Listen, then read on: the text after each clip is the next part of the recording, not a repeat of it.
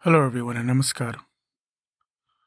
So, today's podcast is a continuation of the reading of the book titled Anandamurti, the Jamalpur Years.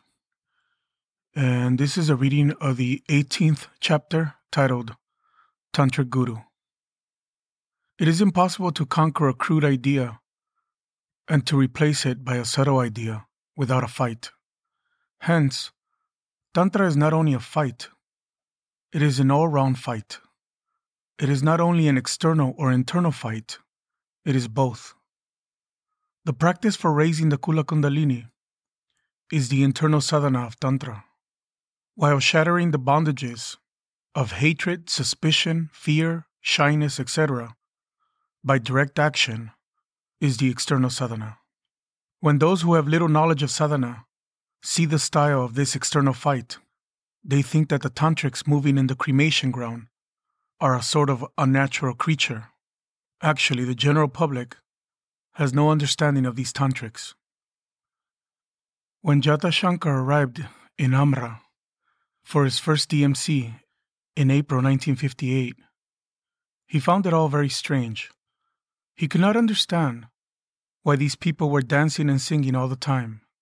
He was not aware, perhaps, that the Margis from his hometown of Madhepura also found him rather strange due to his rough speech, his undisciplined and often odd behavior, and his habit of wearing the orange robes, rudraksha beads, and long hair of a wandering ascetic, despite not being a monk at all. A few hours before delivering his DMC discourse, Baba called Jata Shankar into his room and told him to sit in meditation posture. He looked at him intensely for several moments and then informed him that he had been a great worshipper of Kali in his previous life. "Are you ready to learn Tantra Sadhana again in this lifetime?" Baba asked.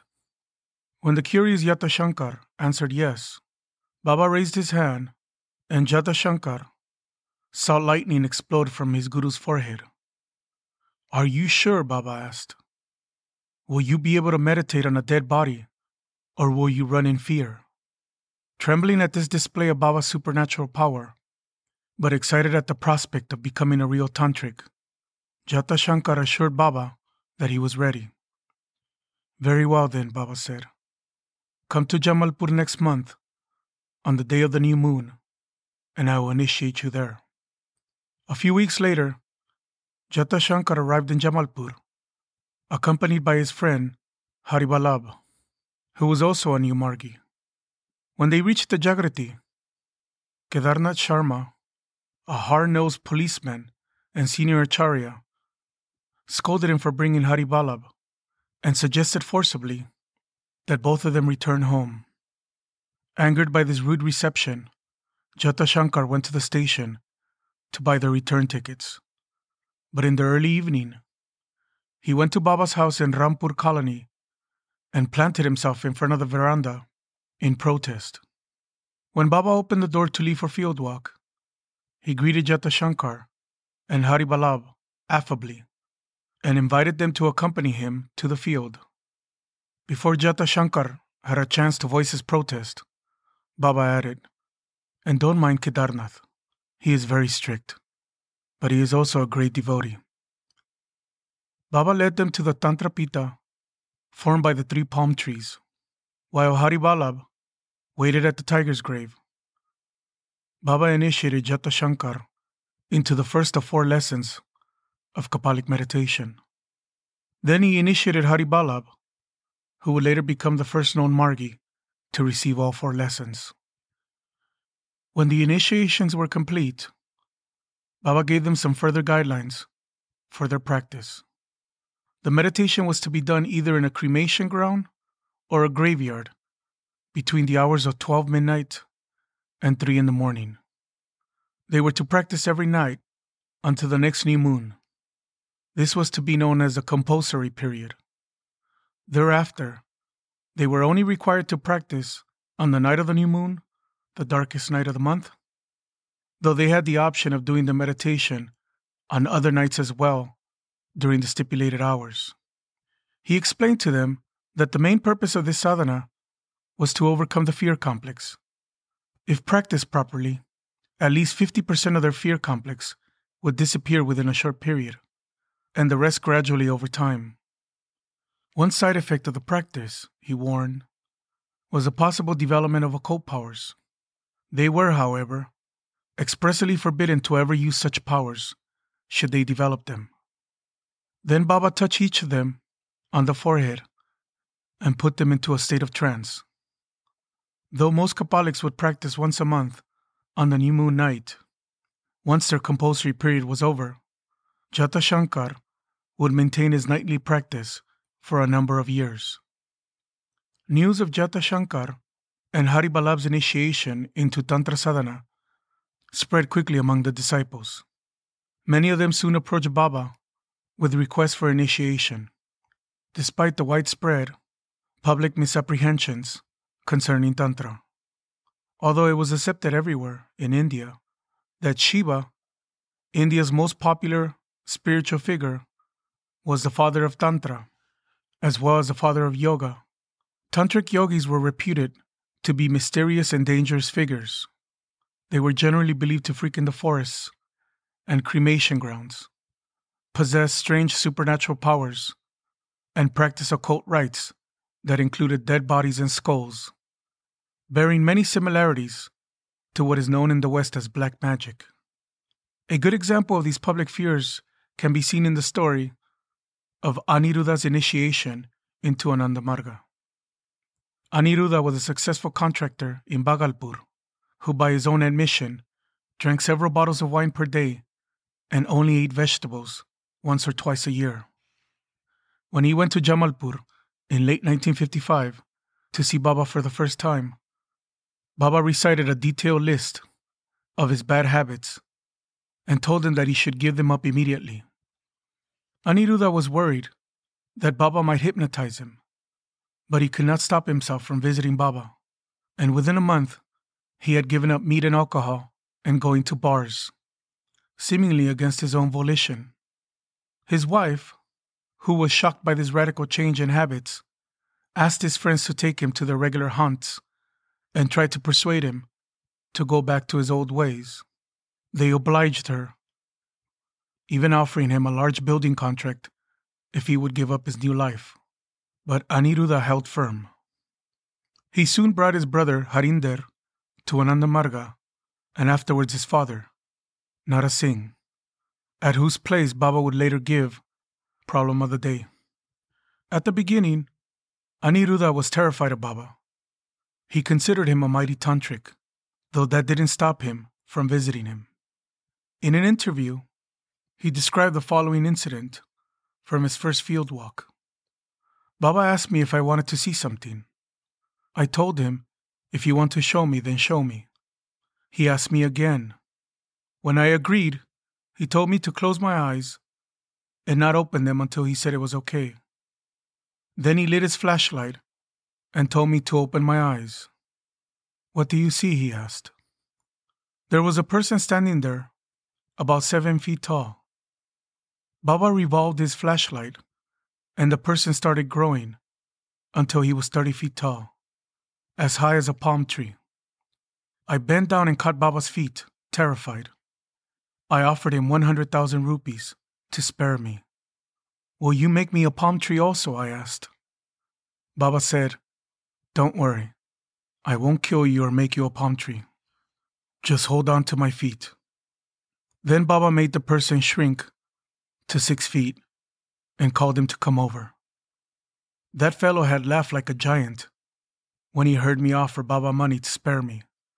Both were smiling, and I thought both were great tantrics, and that he might be a ghost whom Baba had summoned to kill me. Don't worry, Baba said. He is Kalikananda. He told him to go, and the fellow disappeared suddenly. Then Baba said, It has become late. We must return now. Otherwise you will miss your train. Then I will miss my train, I said. I am feeling extremely hungry. Ordinarily, I would have eaten 2 meals in this time. Baba said, I know. In this span of time, you would have eaten kebab, chicken, eggs, and liver. I was thinking that Chandranath must have told him this, He looked at me and laughed. No one has told me. So you want me to believe that you are God, I said. That no one has told you these things. That you knew my name and place without anyone telling you.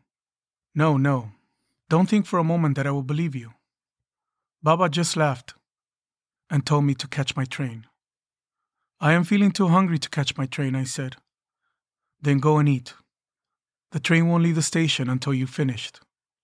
I just laughed and said, anything you say, if you say the train won't leave, then it won't leave. We walked back, and the Margi who had met me in the station was waiting on the bridge. Baba told him to take me to a restaurant first, and then bring me to the station. Then Baba told me to come tomorrow. No, I won't come, I said. You must. I said, how much will it take to get you to leave me alone? I don't want any money. Then why do you want me to come back? Baba just smiled. The Margi took me to a pure veggie restaurant. I said, what is this place? I don't eat this kind of food. He said, all the Margis eat here. I said, I am not a Margi. I don't eat this grass and stuff. He ordered some pakoras and other spicy things. The manager came up and said, don't worry, you have time. The train is an hour late. I gave that person money to purchase a first-class ticket. He told me that Margis travel by third class. I told him the Margis can go to hell. Much of the public reticence toward Tantra was due to the branch of Tantra known as Avidya. For several millennia in India, Avidya Tantrics had been cultivating secret practices, often for the express purpose of developing occult powers. In many cases, they would use these powers for personal gain, or even to do harm to their enemies. Baba had talked about Avidya practices on occasion with the disciples. It was commonly assumed among them that he was a master of Avidya as well as Vidya Tantra, though he would not teach it to them. His rationale being that Avidya Tantrics did not practice their arts in order to attain God. He did, however, teach them how to deal with Avidya Tantrics, should they come face to face with one. First of all, they were to use their Guru Mantra. He assured them that the Avidya Tantrics' powers would have no effect over them if they did. Many Avidya Tantrics, he said, tried to frighten people by using their mental powers to drop stones or other objects on a house, or move things within that house, thus frightening the people who live there. In such cases, you will find the Avidya Tantric hiding somewhere nearby. Since such powers do not work at a long distance, you should look for him, catch him, and shake him to break his concentration. Once their concentration is broken, their power ceases to function. But don't forget that this is also an art. Do not interfere with it unnecessarily. Otherwise, this art will disappear. There was a number of incidents where Margis came under attack from Avidya Tantrics and defended themselves as Baba had instructed. One such attack even led to an unexpected initiation. A disciple from Dumka, Basant, was one of the first to learn Kapalic meditation from Baba. Soon after he returned home from Jamalpur, he started hearing stories from the neighbors about strange sounds coming from a cremation ground at night, babies crying, strange animal cries, and other unusual and frightening sounds. Basant decided to start going to that cremation ground to practice his Kapalic sadhana, in the hope that it might be the work of some Avidya Tantric, taking it both as a challenge and an adventure. Sure enough, Basant's suspicions proved to be well-founded. A powerful local Avidya Tantric, by the name of Sudhanshu, had been using that cremation ground for his nightly practice.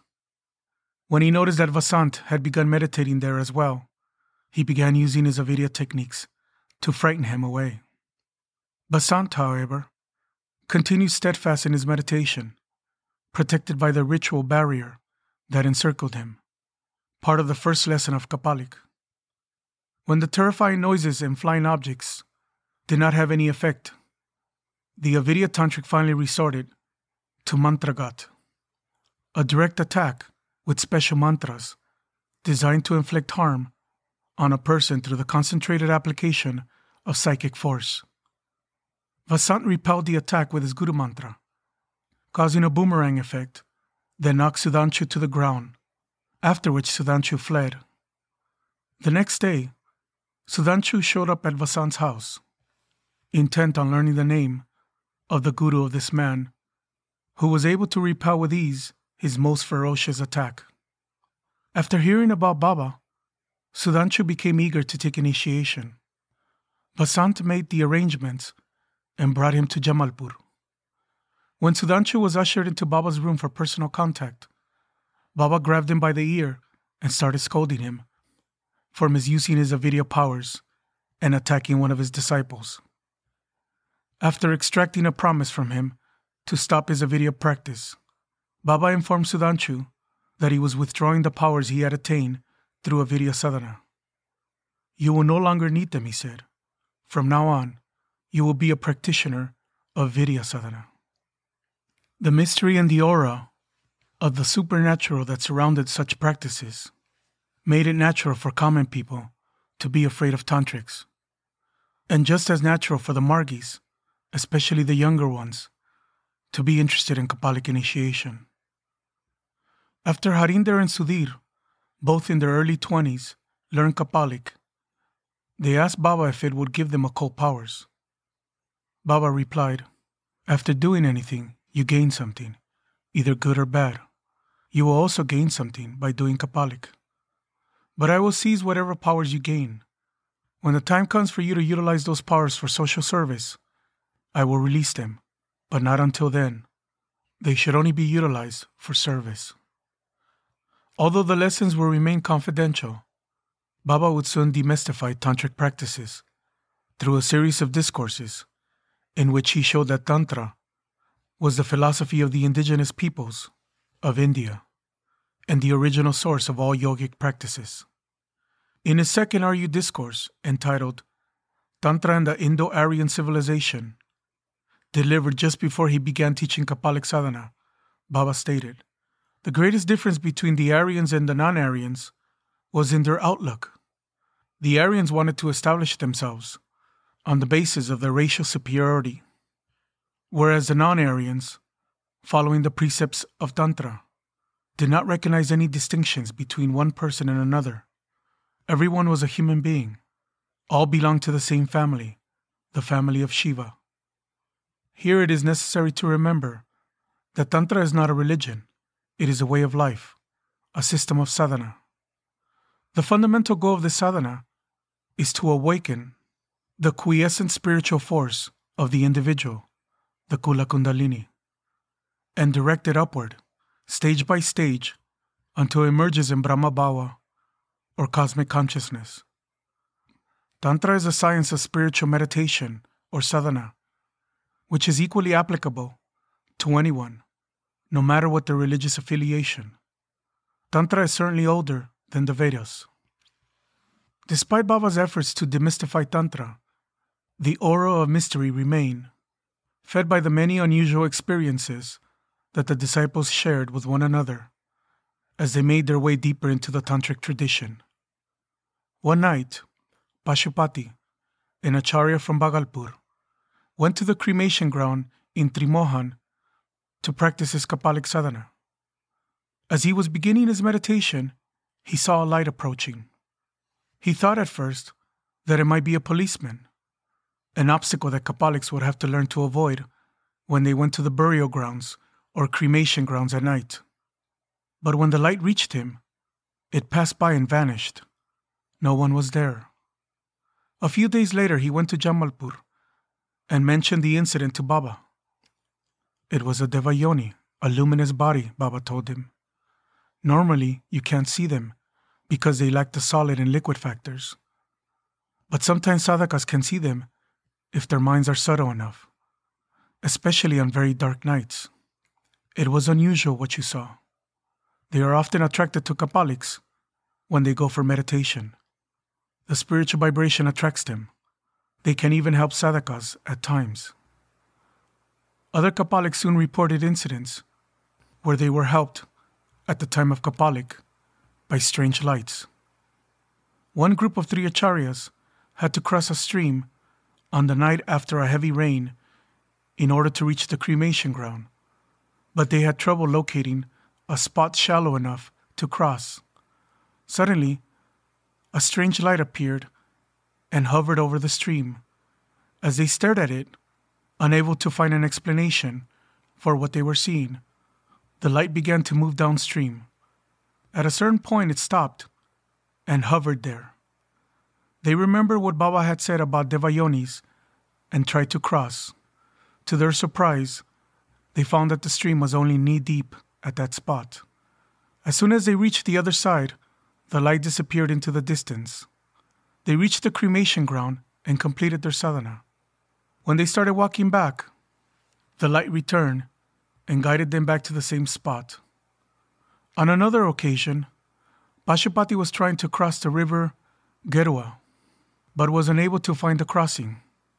After trying for half an hour, he was startled to see the whole area suddenly illuminated by a soft effulgence, as if it were a moonlit night, with the moon only shining on that particular area.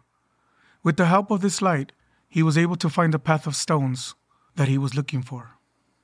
When he reported the incident to Baba some days later, Baba told him that there had been a number of murders on that riverbank. Hence, some siddhas, a type of devayoni, were keeping watch there to help any Kapaliks who might need their guidance. Kshitij, the acharya who along with Kedarnath Sharma started Ananda Marga in Ranchi, recounted the following experience. I used to travel from Ranchi to Dhanbad every Friday night. I would stay in the waiting hall at the station and then take the 4 a.m. train to Sindri, which arrived about 5. Then I would give initiations and lessons to the students in the Sindri hostel till 7:30. The Margis there will make all the arrangements during the week. One night in the waiting hall, I dreamed that there was a tantric of fair complexion residing below the hall who had killed the child. The child's mother came to me to ask for my help, knowing that I was also a tantric. I approached that tantric and told him that since he had not given life to the child, he had no right to take it. He replied that he wanted 2 bodies and that my body would be the second. Go ahead and try, I said. I am the son of Anandamurti. I started doing meditation. Baba appeared in my meditation and taught me a 2-word mantra. He told me that if I would touch the tantric on his Agya chakra and say the mantra, it would put an end to him. I did so, and the tantric died. Then the police got annoyed with the 2 deaths. I decided to run away. I grabbed my luggage and ran down the stairs and caught a taxi. Then I woke up. What a funny dream, I thought. While returning from Sindri, I met Baburam Singh in the station. I didn't like him, so I used to avoid him whenever possible. When he saw me, he said in a sarcastic tone, "How are you, Adraji?" "I am fine," I said, ignoring the insult. "I am going to the office now. I don't have time for you." He said, "How is your Ananda Murgi?" I got wildly angry. "The person whom I respect, you are insulting? You will realize him when you are bedridden. Never say this again." He said it again. I was beside myself with anger. I remembered the mantra I had received in the dream and used it on him. Then I went home and fought with my wife, with my son, and later on at work with my boss. Then I returned home that evening. I knew I had to meditate properly to get my composure back, but I could not concentrate. I berated myself for having lost my temper, knowing that it was the cause of my troubles, and resolved to go out and do some prachar. At that moment, Baburam knocked on my door. When I opened it, he was irate. He asked me if I honestly thought I could make him a Margi by force. "I've had 104-degree fever "Ever since I met you this morning," he said. Then he stormed off in a rickshaw. I realized my mistake and decided to go to Jamalpur. When I got there, I met Pranay. He told me to stand by the side of the step when Baba came out for his walk. I waited there until Baba came out and did namaskar. He accepted my namaskar and asked me how I was doing. Then Baba said that only those who were Kapalik could go with him on his walk. Ram Tanuk, Lalan, and I went with Baba. When we reached the field, Baba started lecturing me. He said that those who practice Kapalik grow very strong mentally and physically. Their mental power lies at Agya Chakra, and their physical power at Anahata Chakra. When these powers get concentrated, a Kapalik gets the strength to kill 3 persons, physically or mentally. You must never misuse this power, he said. I caught Baba's feet and begged him to forgive me. I have committed a great mistake, I told him. I was unable to tolerate what that man said. Give me back the mantra I gave you in your dream, Baba said. I offered it that night in Guru Puja. Afterward, I had a very good meditation. The next day, I was mentally and physically sound again. When I got back to Ranchi, I went to meet Baburam and apologize. He had also recovered, and I was surprised to hear that he wanted to take initiation. A few days later, Baba came to Kedar's place. I asked Baburam if he would like to meet Baba. At first he declined, but Kedarnath was able to convince him to go. I took him and sat him close to Baba. Baba came and gave a talk. Baburam was not looking at him or even lifting his head. I thought I had made a mistake by bringing him. Baba had said in the past that the Guru cannot tolerate anybody's ego. If he shows ego, the Guru neglects him. But when Baburam raised his head, I could see the tears falling like a shower. Afterward, he kept begging me to take him to Baba. He was crying continuously. After that, he became a strong Margi and a staunch follower of Yama Niyama. In the Tantric tradition, the Guru often tested disciples, using these tests to help them overcome their various mental weaknesses. While most of Baba's tests fell within the range of the disciples' normal experience, he sometimes used the Vidya techniques to add to these challenges. Dilip Bose, who was 20 when he took initiation at the end of 1954, recalled some of the tests Baba had put him through when he was barely out of his teens. Once, Baba asked me to meet him at the tiger's grave late at night. I went there, but there was no trace of Baba. It was about 11:30 or 12. Then Baba arrived from somewhere and begged my pardon for having come so late. He told me he had forgotten something and asked me whether or not I could fetch it for him.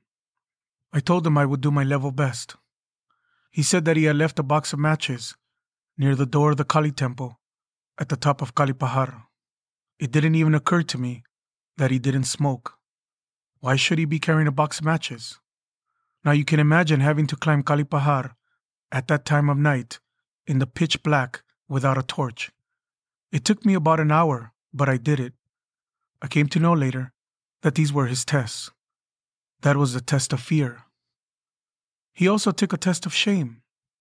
That also took place at night when we went for field walk. There was a tea stall near the railway line. The shop belonged to someone named Hira. He asked me if I could bring him a cup of tea, and I said that I could, but he put a condition. I had to go totally naked. I hesitated at first. Then I thought that there was no question of disobeying him, since I considered him the pole star of my life.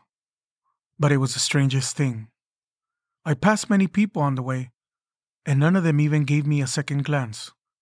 I went to Hira's shop, bought the tea, and brought it for him. Neither Hira nor anyone else said anything or looked at me in any unusual way. It was as if no one could see that I was naked. Another time, in the middle of 1955, he asked me to make a circuit of the field with his shoes in my mouth. I did it without hesitation. When I returned to the grave, he told me that he had kept some good food for me. When I looked at where he was pointing, I saw a dead body in an advanced state of decomposition, lying in the ground in front of the grave. He scooped out some flesh from its belly and asked me to eat it. That time I really felt that I would not be able to do it. Then he told me that I would have to give up all feelings of revulsion. He asked me to close my eyes and take his name and eat it. I did it and it tasted very sweet. When I opened my eyes, the dead body was gone. He took many such tests. He showed me many strange apparitions that appeared in front of us and then touched his feet. These things took place in front of my eyes. Once Baba explained to Kishun that Avirya gurus use such methods to help their disciples overcome propensities such as hatred and revulsion, propensities that are very strong and difficult to overcome. I don't ask people to do this anymore, Baba told him. But I used to carry some sugar candy with me, and sometimes with the help of Maya, I will make it look like a human corpse and ask them to eat its flesh. This was to destroy the bondages of Satripu and Astapasha in their minds. Afterward, I would ask them how it tasted, and they would tell me it was sweet. When a teenage Rameshananda first asked Baba for Kapalik initiation, Baba told him he was too young. Rameshananda kept pestering him. One evening, while sitting on the tiger's grave, Baba told him that he would grant his request, but first he had to pass a little test. Baba said, "Go to that tree over there. Under it you will find a dead body. Eat a little of its flesh, and then come back." The tree was about 200 meters from the grave. It was pitch dark at the time. Being very young, I was a little afraid of the dark. I started walking toward the tree, but as I did, I felt overcome by fear. I battled it as best as I could and kept walking until I reached the tree. I couldn't see any dead body, but there was a strong odor of decaying flesh, so I was sure it was there. I got down on the ground and groped around with my hands until I found it. It was so decomposed that I was able to grab some flesh with only a little pressure. The smell was so bad that it took an enormous effort to put it in my mouth. But as soon as it touched my tongue, I found it very sweet. I had never eaten anything so delicious in my life. The smell also disappeared, and at that moment my fear evaporated. When I came back to the tiger's grave, Baba was laughing loudly. I asked him to initiate me, but he told me that first I had to start a school in a certain part of Bihar. I went there and was able to open a school without too much difficulty. 2 months later, on May 4, he initiated me into Kapalik. One day, Haraprasad Haldar passed by Baba's office looking very distraught. When Baba asked him what the matter was, he explained that his cousin Santu had died and that the two of them had been very close. He had returned home for the cremation, but had not been able to see his cousin's body before it was cremated. This was also weighing on his mind. He regretted the fact that he had not been able to see him one last time, even dead. Baba paused for a moment and then asked, "Do you want to see him? Is that possible?" "It is possible. Come to the field with me tonight." When they reached the field that evening, Baba sat down on the Englishman's grave and told Haraprasad to get ready. He was going to show him his dead cousin. He asked him to remove his clothes. Haraprasad stripped down to his loincloth. "Remove your loincloth as well." Haraprasad reluctantly obeyed. Baba taught him a mantra and asked him to repeat it while he walked towards the tiger's grave, a distance of about 20 meters. He warned him that when he saw his cousin, he must not touch him under any circumstances, otherwise he would be in danger. Haraprasad took a few steps towards the grave, but he became so afraid that he forgot the mantra. He came back and informed Baba that he had forgotten it. Baba reminded him and told him again to move toward the tiger's grave. Haraprasad took a few steps in that direction, but again he forgot the mantra. This time Baba started scolding him. "Fool, if you cannot remember this mantra, how will you work in the organization? Put your sandal in your mouth and rub your nose on the ground." Haraprasad did as he was ordered. On the third try, he was able to keep chanting the mantra as he walked toward the grave. When he got within a few steps, he suddenly stopped and blanched, feeling as if someone had thrown a bucket of cold water over him. Standing in front of the grave, he saw his cousin Santu. The two cousins looked at each other for a minute or two without speaking. Haraprasad began to sob. Then he returned to the Englishman's grave. Baba ordered him to do Sastang Pranam and put back on his clothes. Now tell me, Haraprasad, what did I teach you today? When Haraprasad could not answer, Baba said, I taught you to overcome shyness, repulsion, and fear. You overcame shyness when you removed your dress. You overcame repulsion when you took your shoe in your mouth. And you overcame fear when you met your dead cousin Santu. Surendra received his Kapalic initiation a few days after the new moon in January 1960. His compulsory period lasted 24 nights, during which time he had difficulty putting up with the frigid temperatures. On the final night, he went to the cremation ground with Harinder of Trimohan. When the two young men had finished and were heading back, Surendra exclaimed, Thank God that hell is over. Now I only have to practice this sadhana once a month. What a trial I have been through. Harinder was quick to warn his friend, Be careful what you say, Surendra. If Baba comes to know about it, he will be upset with you. Don't worry, Harinder. I won't repeat it to anyone. Anyhow, Baba is in Jamalpur. He is probably sleeping right now. A few days later, Baba left Jamalpur to conduct the DMC. Along the way, his train stopped in Ekchari station, near Trimohan.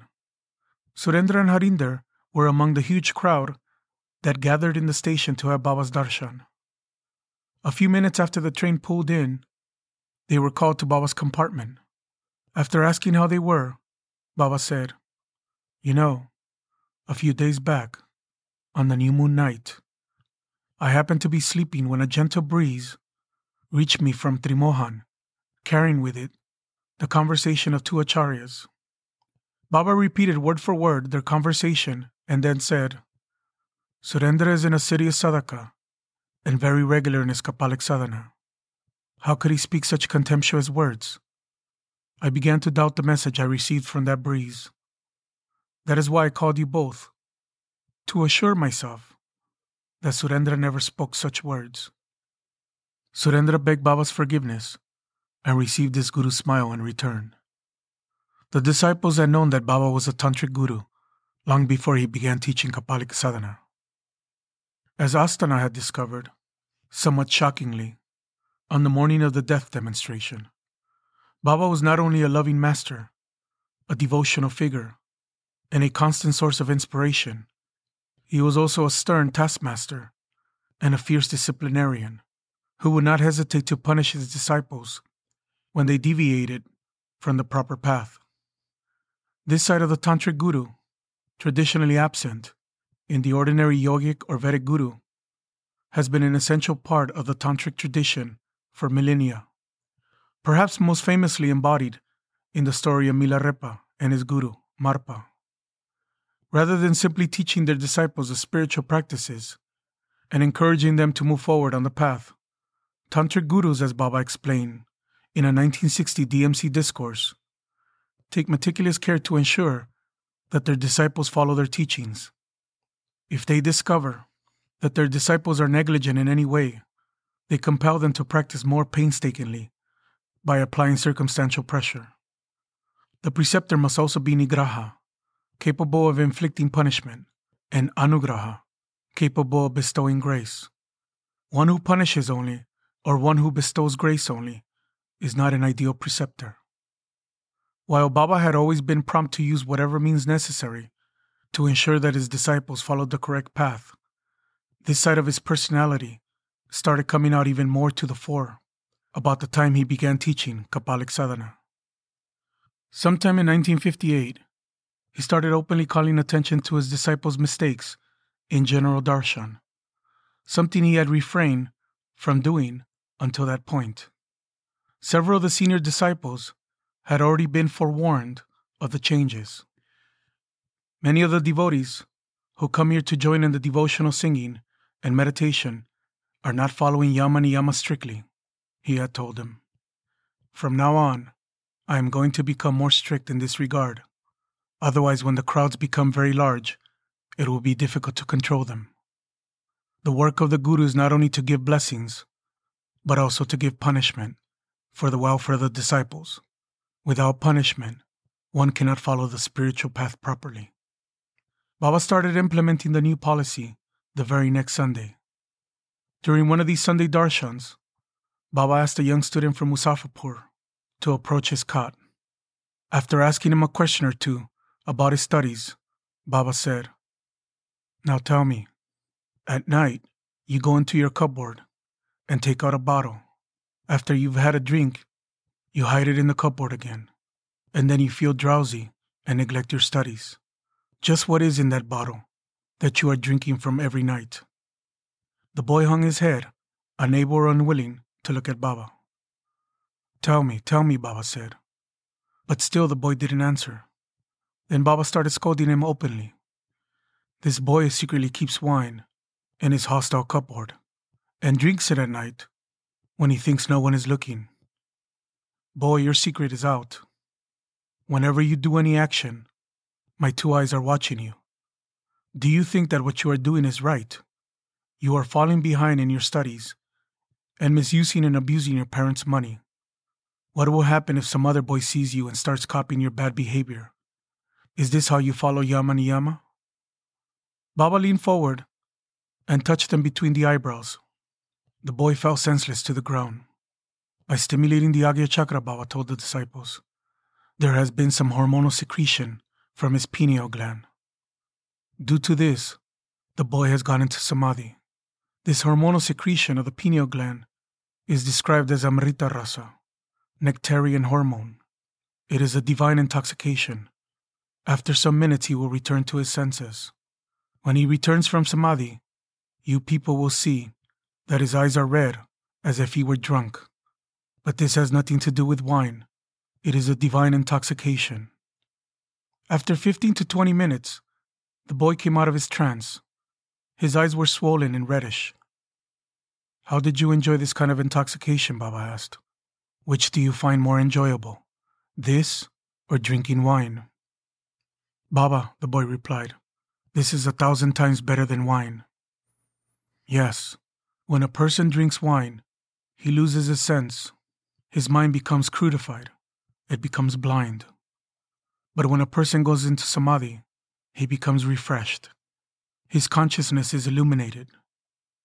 After the boy had promised not to drink again, Baba told him, do more sadhana, and you will be able to enjoy samadhi and the hormone secretion from the pineal gland. It will give you more concentration of mind, which will help you with your studies. Don't waste any more of your father's money purchasing wine. Remember, for samadhi, you don't have to spend a single paisa. In another general darshan, Baba asked a police officer to stand up.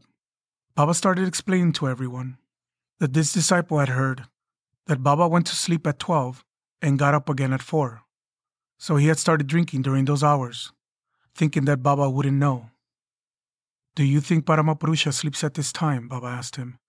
Do you think you can hide from him? Water, earth, fire, this whole planet, everything is an agent of Paramapurusha. You cannot hide from him, no matter what you do. So it is better you admit your fault and take punishment. The policeman admitted that he had been drinking secretly at that hour. Baba ordered him to rub his nose on the ground and made him promise that he would never drink again.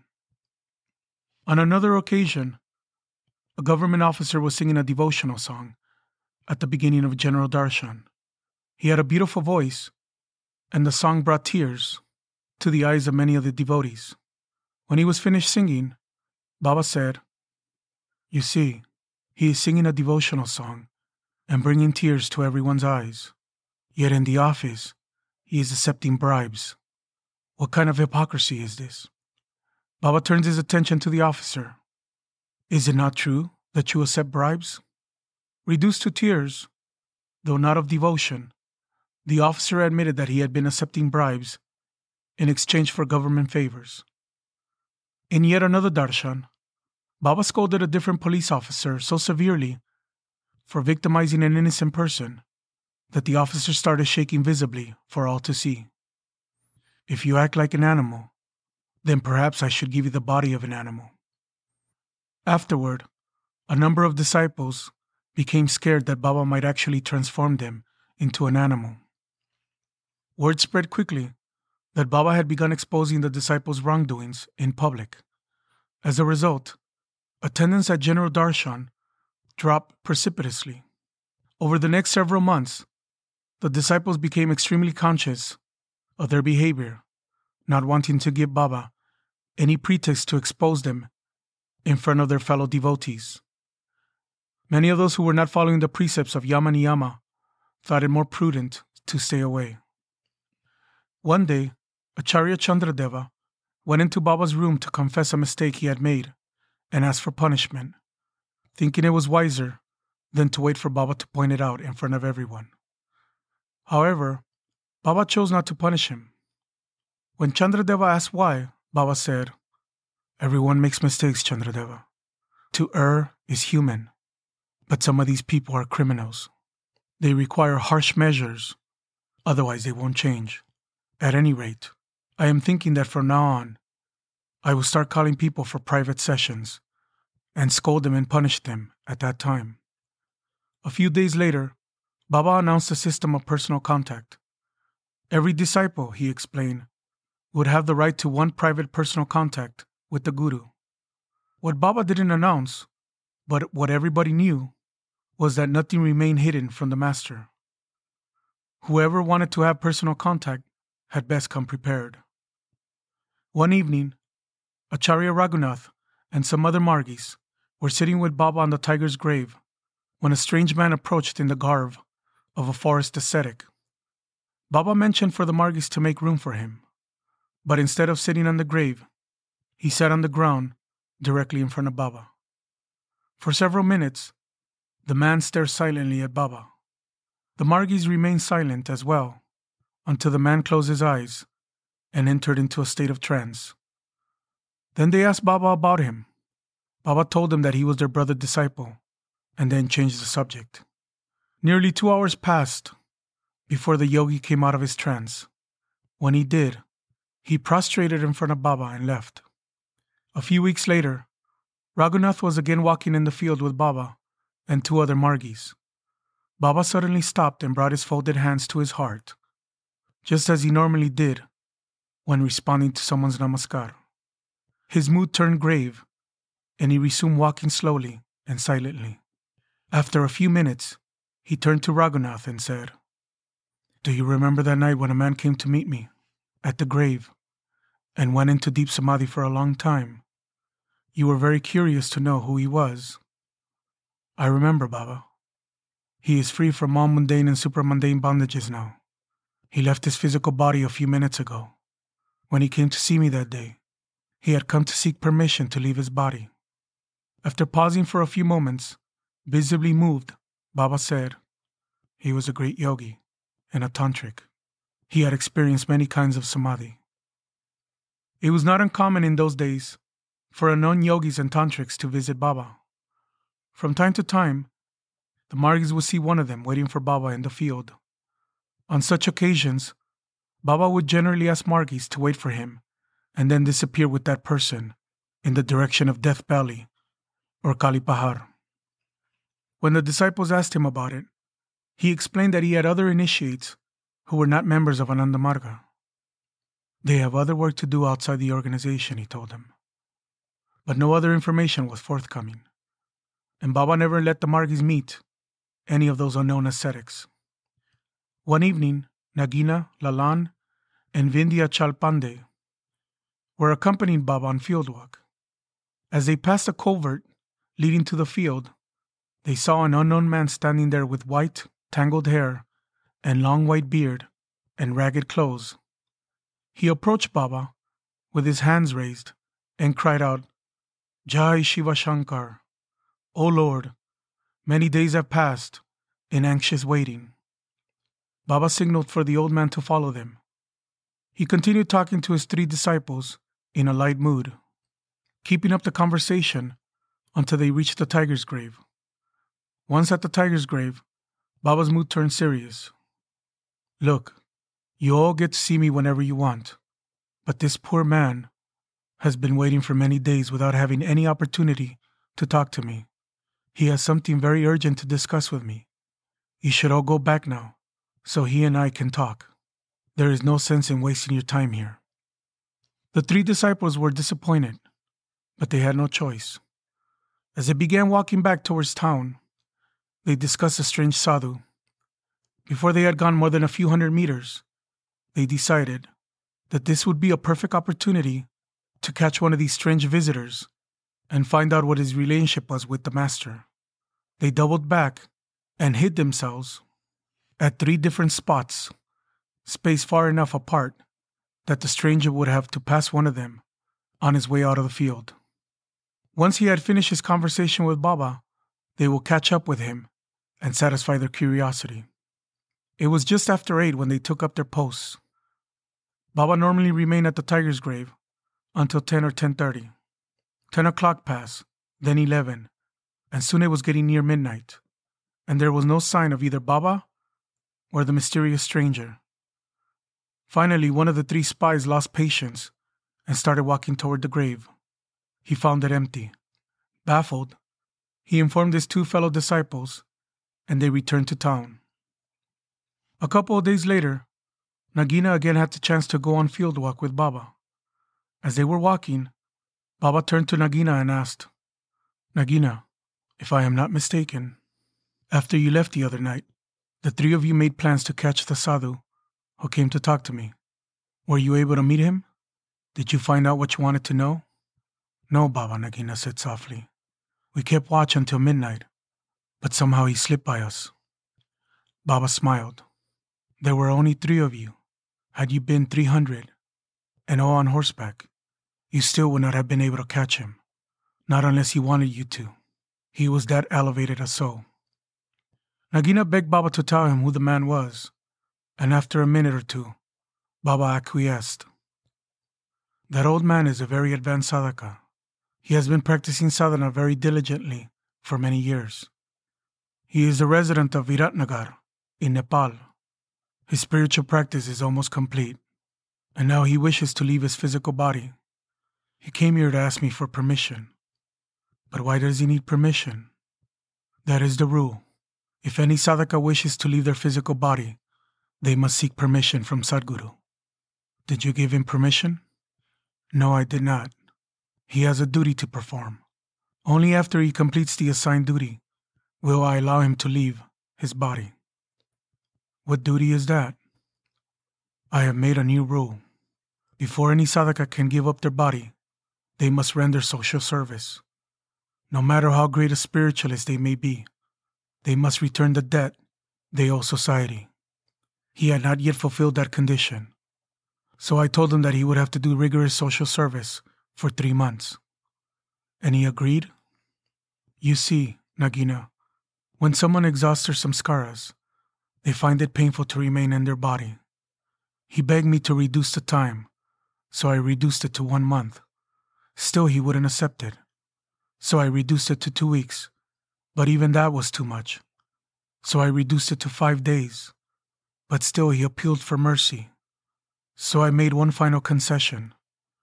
I reduced the term to 3 days. What service does he have to do? That I cannot reveal. The next day, the news came that the body of an old sadhu had been found near the tunnel that runs between Jamalpur and Bhagalpur.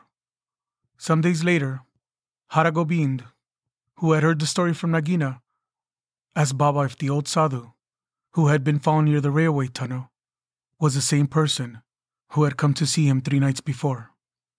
Yes, he was that sadhaka from Viratnagar. He has fulfilled all his duties in this life and merged with the Supreme Consciousness. As time went on, some of the Margis took to calling these unknown disciples the Brahma Avadutas.